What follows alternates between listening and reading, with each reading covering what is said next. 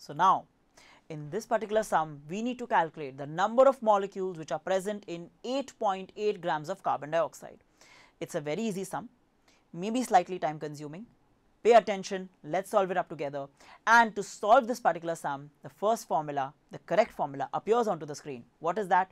If you need the number of particles in any substance, and what are the particles which are possible? It could be atoms, ions or molecules. But if you do need the number of particles, we have the formula right over here.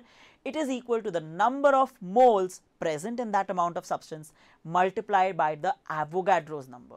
Now think about this very, very carefully. If you need to find out the number of particles present in 8.8 grams of carbon dioxide, the first thing that you need to do is you need to calculate the number of moles of carbon dioxide present in 8.8 grams of carbon dioxide. And for doing that, you need the molecular mass of carbon dioxide. So let's go for this particular sum step by step. Let's begin. Okay. Now what is given over here? The mass of carbon dioxide is supplied into the sum. What is it? 8.8 grams. Great. No problems at all. As I said, you first need the number of moles, and for needing the number of moles, you need the molecular mass of carbon dioxide. Let's begin. To find the molecules in 8.8 grams of carbon dioxide, what are we going to do? We are going to take the molecular mass of carbon dioxide first into consideration. The formula is CO2. Now think, single atom of carbon weighing 12, 2 atoms of oxygen weighing 16. Let's put this information down. Atomic mass of carbon, whatever it is, multiplied by 1. Then we have atomic mass of oxygen multiplied by 2. The molecular mass of carbon dioxide will be 12 into 1 plus 16 into 2. That is 12 plus 32, and that is going to give me the gross atomic mass of carbon dioxide, which is going to give me exactly 44. So the molecular mass of carbon dioxide is exactly 44. Using that information, I can calculate the number of moles of carbon dioxide. How am I going to do that? Let's have a look. According to the formula which has already been stated, let's state it once again. The number of moles present in carbon dioxide is the mass of carbon dioxide in grams divided by the molecular mass of carbon dioxide. What is the mass of carbon dioxide in grams, which is already given into the sum? Perfect, 8.8.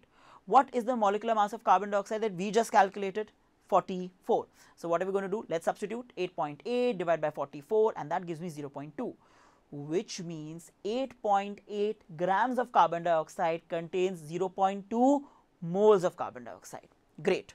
Now I know as a matter of fact that once the number of moles have been calculated by us, I can convert it to the number of particles. I can convert it to the number of molecules. How is that so? Let's have a look. I know that 1 mole of carbon dioxide, 1 mole of any substance for that matter, contains 6.022 into 10 raised to 23 molecules. Do I have 1 mole of carbon dioxide? No. I have 0.2 moles of carbon dioxide. So let's substitute that particular value.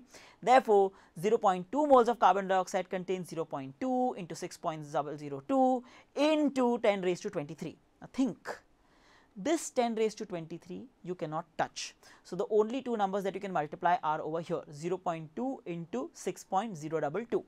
When you multiply them together, what are we going to get? We are going to get 1.2044 into 10 raised to 23 molecules. That's the answer I was expecting. So let's write it down. So I can say that 8.8 grams of carbon dioxide contains 1.2044 into 10 raised to 23 molecules of carbon dioxide. That's my final answer. Therefore, I should box it up. That brings me to the end of the first part of the sum. We do have a second part of the sum as well. It's relatively very, very easy, and it is going to flow in exactly the same manner. Let's begin. We have 7.1 grams of chlorine. Great. Now think about this carefully. Chlorine is a diatomic gas. It is not given with the formula Cl. It is given with the formula Cl2. The first thing that I should do is I should calculate the number of moles of chlorine. And for calculating the moles of chlorine, I should take the molecular mass of chlorine. So what do? I have the value over here as mass of chlorine in grams given in the sum divided by the molecular mass of chlorine. Now think, what is the mass of chlorine given in grams in the sum? 7.1. Molecular mass of chlorine should be calculated. Now for that, understand that 35.5 is the weight of 1 atom of chlorine.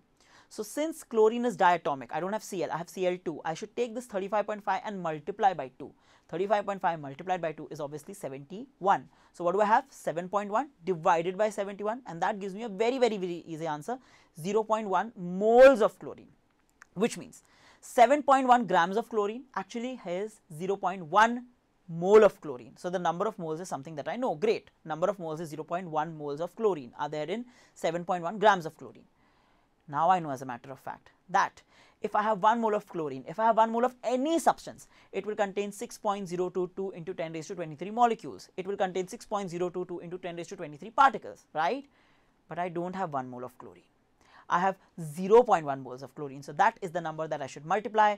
Therefore, 0.1 moles of chlorine will contain 0.1 into 6.022 into 10 raised to 23 molecules. Do I need to touch this 10 raised to 23? No. These two numbers should be multiplied with respect to each other. One decimal place will obviously shift, giving me my final answer. It becomes 0.6022 into 10 raised to 23 molecules. That's the answer I was expecting. So I can say that 7.1 grams of chlorine contains 0.6022 into 10 raised to 23 molecules of chlorine, and that's the correct answer. So let me box it up for you. And that, my dear child, is how we solve this particularly easy problem henceforth.